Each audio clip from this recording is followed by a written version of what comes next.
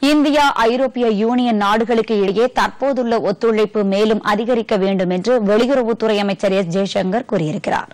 Germany சென்றுள்ள அவர் Munich நகரில் நடைபெற்ற குழு விவாதத்தில் பங்கேற்று பேசினார்.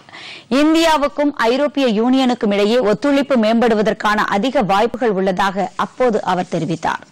பாதுகாப்பு தொடர்பான விவாதங்கள் மேலும் வலுப்பட வேண்டியதன் அவசியத்தையும் அமைச்சர் வலியுறுத்தினார். தொழில்நுட்பம், சர்வதேச விதிமுறைகள் மற்றும் சட்டங்கள் அந்த விவாதத்தில் முக்கிய சவால்களாக எடுத்துரைக்கப்பட்டன. நாளை நடைபெறும் ஐரோப்பிய யூனியன் வெளியுறவு விவகார கவுன்சில் கூட்டத்தில் ஜெய்சங்கர் கலந்து கொள்கிறார்.